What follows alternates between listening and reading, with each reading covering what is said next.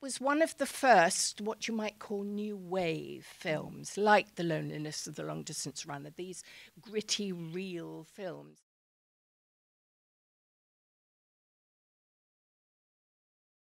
So you were very young when you made this film. I was. Were you 19?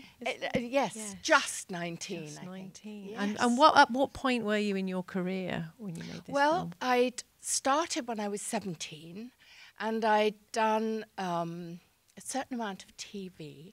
Then I was asked to do the film with Laurence Olivier. Term of Trial. Term of Trial. Yes. Then I did Loneliness of the Long Distance Runner with Tom Courtenay. And then along came Sammy Lee. Yes. Okay. So this was your first major role. It was then, my really? first major Yes. role. Yes, Yes, it absolutely. was. And can you remember how the part came about? No, I don't remember. I remember knowing that the story had been a one-man show which Ken Hughes had written, and that this was an elongated version, and that Ken had written a lot of characters around Sammy. So it started off. It started off as a television play, basically, just featuring Anthony Newley in a room on the phone, which I think comes through in the film because there's a lot, obviously, of him sort of doing those bits on there. But obviously, as you say, they opened it out to include a bit more of the milieu of the. I think that Ken Hughes and Anthony Newley got on very well. I think they were sort of real mates, and he did it really for Anthony Newley, I think. Yeah, absolutely. So, okay, so you presumably you got the part through your agent, I would imagine. Yes, I did. Yeah. Yes. Did you audition? Just wonderful. No, I didn't. I went and met Frank Godwin and Ken Hughes and just spent not a lot of time with them, about 20 minutes, I think, or so. When you hear what people have to go through today, it's amazing. Yeah. And about a week later, they rang and said, would I do it? Fantastic. Yeah. So they sent you the script, and what did you make of it when you read the script? Oh, I was terrified. You can imagine, can't you? And I tell you something that's really interesting, and I found my old script, because I always kept major scripts. It was then called The Small Sad World of Sammy Lee, which whenever I go to say, I want to say Small Sad World of Sammy Lee. Anyway, yes, so I was sent the script and was paralyzed with fear about the striptease and, well, just generally everything, as you can imagine, a 19-year-old. So it was agreed that the striptease part would be done by a double. They would get a body double to do the striptease. Okay, so I thought, this sounds fine. I agreed.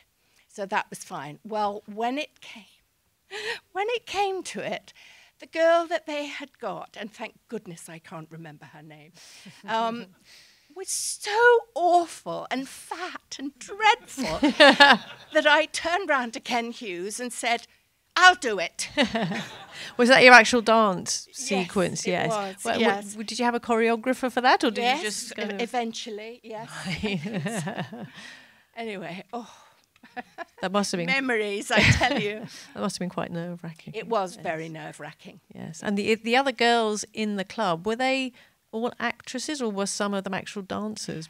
I don't know. I think they were probably dancers, but were keen on being actresses. Right. Okay. And I have to say that I think Ken Hughes, God bless him, did that on purpose. Yeah, getting the body double. Getting the body double, to get you to do it. To make me do it. Yes. I think so. Yes, absolutely. So what did your parents think of all this stripping and nude scenes you had? I don't really know what they thought. I think that, they knew that it was my career, it was what I wanted to do, and that to play a starring role in a big movie was really quite something. Yeah. So I don't think they objected. If they did, they didn't say anything to me. And I can't remember them. You do understand this is 50 years ago, don't you? I can't remember them seeing the film. Oh, really? Anyway. So the role of, I mean, obviously Anthony Newley is the centre of the film, and but Patsy is almost kind of the eyes of the audience in a way. You sort of come into the world, and we almost see it through your eyes or something. Exactly. So how do you actually approach the role itself in preparation? Well, as I always approached every role, I used to build up a character. You know, where did she go to school? Who were her parents? What was she like? To get a three-dimensional character going. I think Patsy was quite strong in a way. I mean, I know she appears to be sort of very vulnerable and frail, but not really. So it was an interesting role to get one's head around. Yes. And can you remember any of the sort of ideas you had about her background? And where she yes, I can. I remember, you know, that she came from a northern background and probably went to a reasonably good school, and then, you know, wanted to sort of be an actress or a dancer, because I think she was doing that when she first met Sammy Lee. Yeah. And so, yes, I built up a story for her. Yeah, wonderful. So what was Anthony Newley like to work with? Oh, he was wonderful. He was, and he was very kind to me, knowing that it was my first major role. And we got on really well. He was wonderful. And I have to say, unlike Ken Hughes, who was the most wonderful director, and I think that this story that I'm about to tell probably illustrates what a good director he was. He shouted at me, he grumbled, he looked away, he wouldn't watch. He was verging on being very unpleasant, and I suffered. I did everything I could to try to please him. And years later, I met him. And by that time, I had more confidence in myself. So I was able to turn around to him and say, "You were really mean to me." And he said, "Of course I was." He said, "I wanted you to be vulnerable and frail." And he said, "That was my way of doing it." And I thought, okay, that's a good director. But Newley, did he sort of take you under his wing? I mean, obviously you were very young with a cast of much older actors. Did you feel kind of looked after beyond? Yes, in a way. I mean, listen, Tony had it was such a role to play, and he had, you know, it wasn't easy for him. Yeah. So he was very kind and very good, and he was very keen on rehearsing a few scenes before we actually shot them, and. So he would kind of take you aside to rehearse? Yes. But, oh, okay. Yeah, which was unheard of then. Yes. Today it's not so unheard of. Yes. But, and Wolfgang, God bless him, who just died, as we know. What a wonderful job he made of the cinematography. I mean, it made the film, that gritty realism that he brought. He was called Sue. Everybody always called him Sue. And his reputation came ahead of him. I mean, when I was told that he was going to be, even I at 19 was aware of his photography. He was really a famous photographer. And it was a real joy to be there with him. And I gather with Anthony, you kept in touch after the film? Yes, for many years, on and off. You know what it's like in this business. Yeah.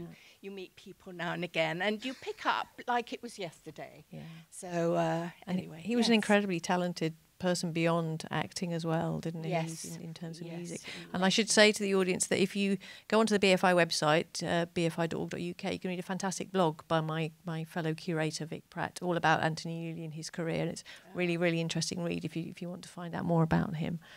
Well, that would be good. And I must ask about Robert Stevens, who's the sort of the club owner, Jerry. Yes. I have heard some interesting stories about him from other people. Was he quite a character? He was certainly quite a character, but he was very nice to me. I don't think he was nice to everybody.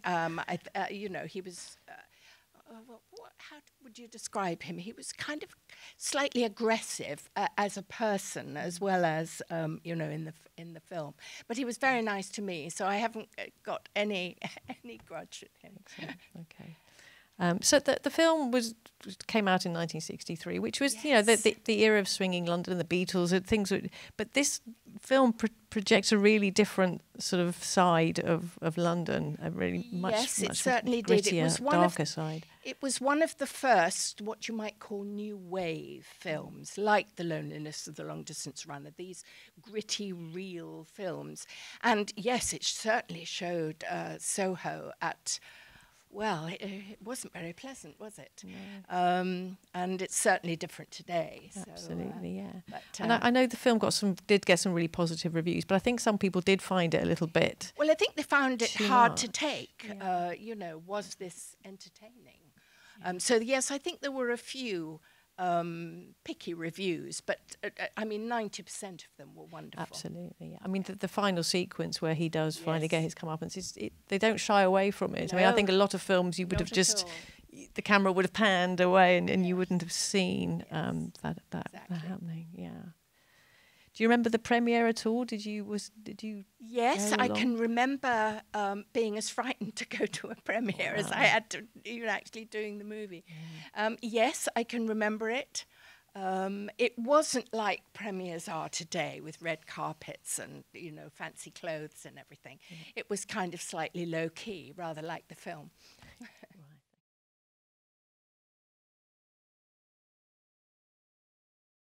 No, I think it was Great Windmill Street. Do you know, I can't be 100% sure, but I think so. And they built, I mean, the front of it was obviously built, especially for the movie.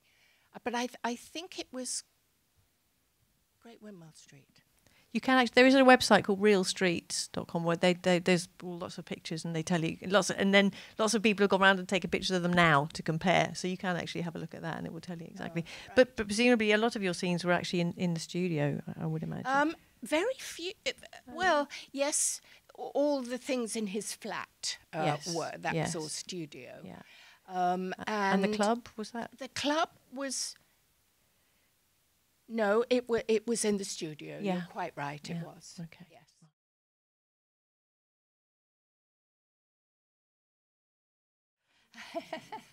It definitely helped.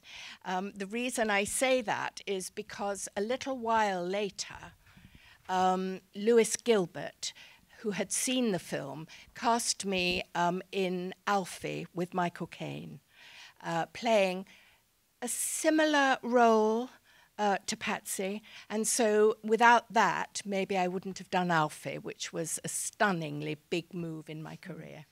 And then, of course, got even better after that, didn't it? With Half a Sixpence. With Half a Sixpence, yes. And yes, with Tommy Steele. Yes.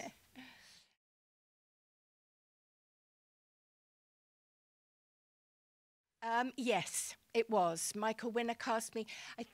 I wish I could remember the date of the system. I can't 63. remember. Was it? Yeah. Was it 63? It must be just after this. Probably just after this. Yeah. With Oliver Reed. Oh, what was Michael Winner like to work with? Oh, Michael Winner. Michael Winner was a wonderful character. Yeah. I mean, later, many years later, I did that funny commercial with him, which is "Calm down, dear, it's only an advert," which has become a real slogan. Michael was all front and all bravado.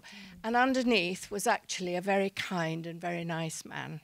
And actually, I mean, people do sort of joke about his filmmaking, but The System is a very good film. Yes. And actually, at that period in the 60s, he made some really interesting films. Yes. And I gather you've made a film recently. You're still actually working. Well, yes, I sort of haven't really done it lately. And then suddenly Oliver Parker rang. I still had an agent and said, where's Julia Foster? Could she come see me? I've got something she might like to do. And I went to see him and he asked me to play Michael Gambon's dotty sister, Dolly, in Dad's Army. So that was a real treat. And the cast for that was fantastic, my goodness, wasn't it? You saw some old friends. Yes, Bill Nye. Oh.